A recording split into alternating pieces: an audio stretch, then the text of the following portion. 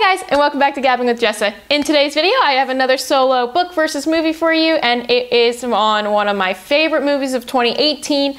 I love this movie from the very start, and I actually didn't realize it was based off of a book. So today, I'm going to be comparing the book and the movie of Simon versus the Homo Sapiens Agenda and Love, Simon. Simon versus the Homo Sapiens Agenda by Becky Albertalli is a 2015 novel that was later adapted into a 2018 teen romantic comedy drama film called Love, Simon, starring Josh Duhamel, Jennifer Gardner, Nick Robinson, and Katherine Langford. Like all these other videos, there will be spoilers for both the book and the movie, so continue on because you have now been warned. Reading this book, I was able to get through it relatively quickly. It is a very easy read, definitely your typical YA teen comedy drama based in high school, and so it only took me a few days to actually get through it. I probably could have, if I had the time, sat through and read it all in a day. Compared to the movie, I did see the movie first, and I actually do have a lot of opinions about it because I actually think I really like the movie better.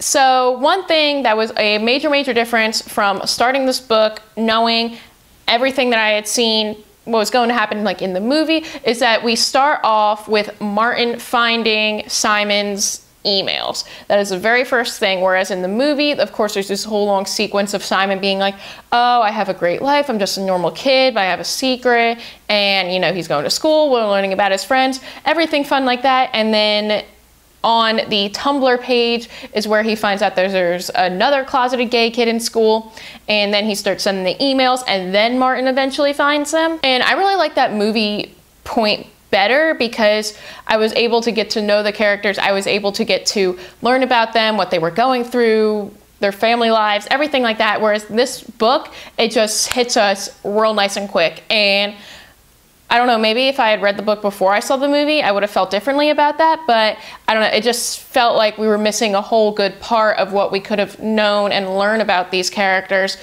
throughout the book and fallen in love with them like I did during the movie, but in this book, we just get right to the point. Another one of the things that I noticed is that in the book, Leah has a crush on Nick, which is one of their friends, and in the movie, Simon, has the fake relationship.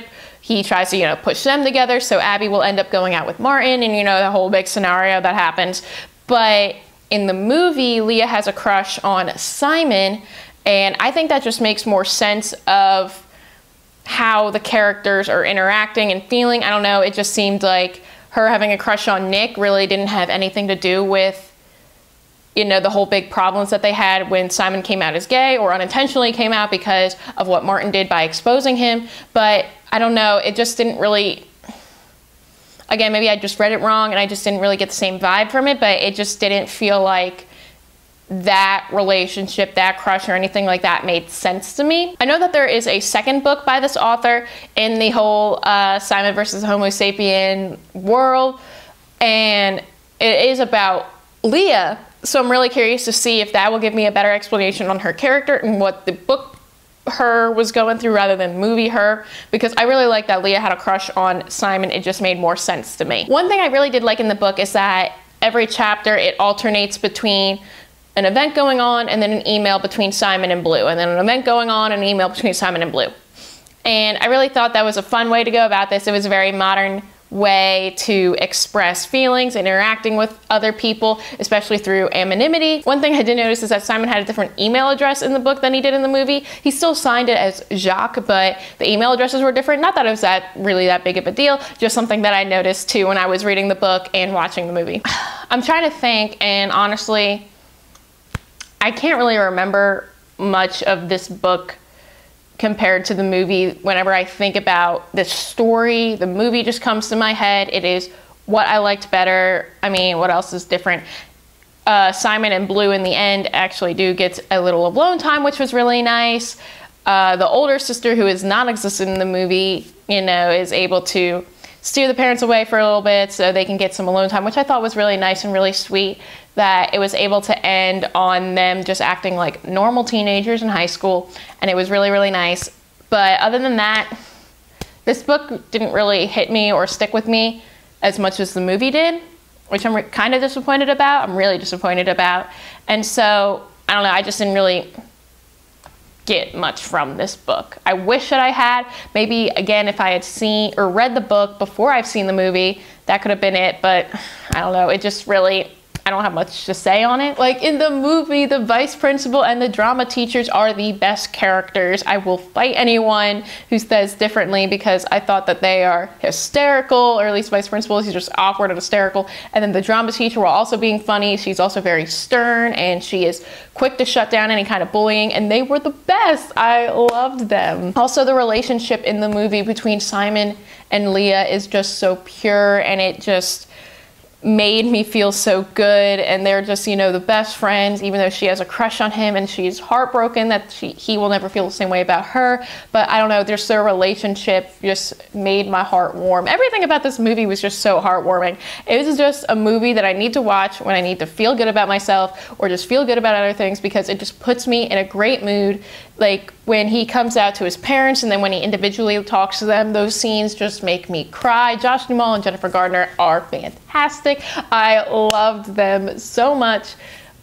This is just a very tender, heartwarming movie, and I love it. I'm sorry, literally everything I like about the movie better than what the book had to offer me.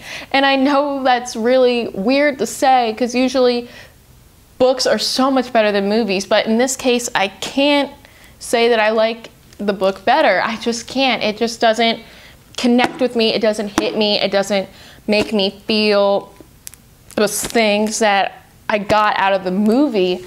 And I am going to read the second one because I am really curious to continue on in this series, because I mean, it's not like I didn't enjoy it. I gave it 3 out of 5 stars on Goodreads, which for me, I don't see 3 as being a very negative number. I just see it being very average. I enjoyed it. I didn't dislike it, but I didn't really like it. I just thought it was average.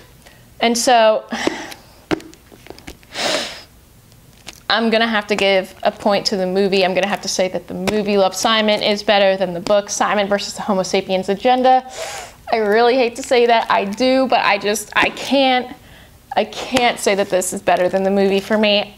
I mean, I know that this is some people's very favorite books, and I appreciate that because I can see definitely where it's coming from, but I just like the movie better. So that is how I feel on Love, Simon, the book versus the movie. Let me know what you guys think down in the comments below. Did you see both? Which one did you like better? Do you agree with me? Do you disagree with me? I want to know all of that and more down in the comments below. Don't forget to like this video, subscribe to the channel, do all those fun things.